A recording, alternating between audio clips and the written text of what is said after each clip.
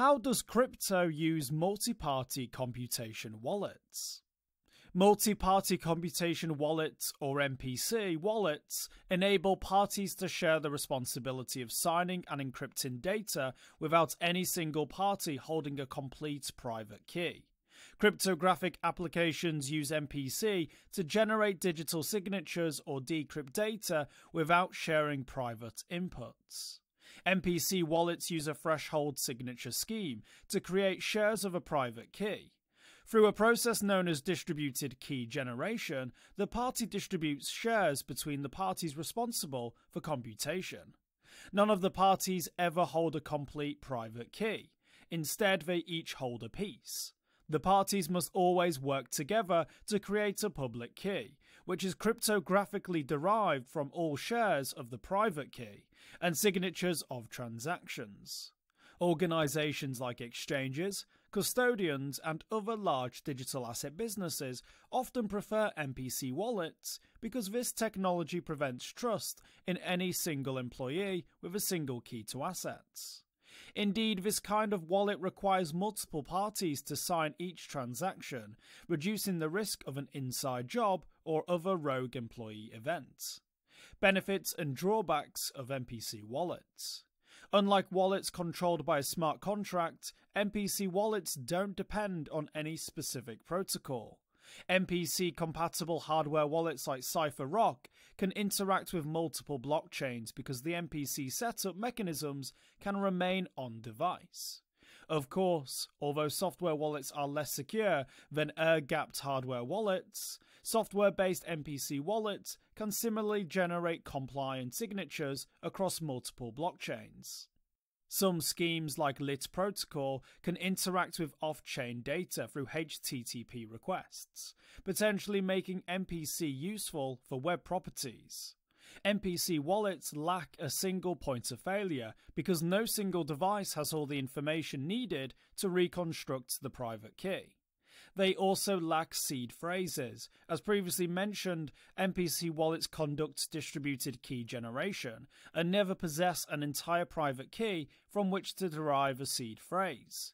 So, MPC carries an added benefit. No one can use a conventional seed phrase to reconstruct an MPC wallet on an unauthorized device. Of course, there are two sides to every coin. No seed phrases means MPC wallet owners can't enjoy the peace of mind offered by conventional seed phrase recovery processes. In terms of transaction fees, broadcasting a transaction onto a blockchain from an MPC wallet is no more expensive than a non-MPC wallet, because the blockchain processes it as a single signature transaction. This feature keeps transaction fees under control. Adjusting the threshold signature scheme. Most of these wallets allow adjustments to the threshold signature scheme as an organization's needs change. For example, as an organization grows, it might need to add more devices that hold a share of the original private key. Adjusting the threshold signature scheme can improve security by making it more difficult for a dishonest actor to coerce cooperation from a quorum of key shares. On the other hand, the ability to modify the threshold signature scheme creates more organizational overhead in the form of policies and procedures for securely handling key shares. Lost key shares can be recovered offline, but require additional security because each share is, mathematically, still a portion of a private key. It also requires routine audits and operational standards for using the wallet. Most hardware wallets don't support MPC. The two largest hardware wallet manufacturers, Trezor and Ledger, don't support MPC. Ledger's corporate stance is that they're not easy to use by the typical customer. Ledger called MPC wallets a relatively new application with untested security. It cited a lack of compatibility with seed phrase restoration processes. Ledger referred to an academic paper that described a security weakness in most implementations of the fixed key advanced encryption standard that MPC wallets use. Security professionals often favor fixed key encryption standard when implementing a symmetric key encryption cipher to encrypt data. However, a team of researchers found that it often gets implemented in a way that leaves gaps in the security proof.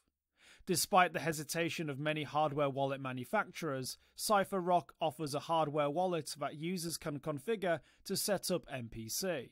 It also has an open source option on GitHub. Conclusion. In summary, MPC wallets have many unique features to secure an organization's assets. Nevertheless, multi-party computation is not appropriate for the average user. These wallets allow multiple parties to share the responsibility for managing a digital asset wallet that can hold an unlimited quantity of money. MPC has major drawbacks: no seed phrase recovery, and the need for organizational policies for managing unique key shares. In all, certain organizations prefer to use MPC to improve the ability to avoid putting their digital assets in the hands of a single party. For more informed news, follow us on Twitter and Google News, or listen to our investigative podcast, Innovated Blockchain City.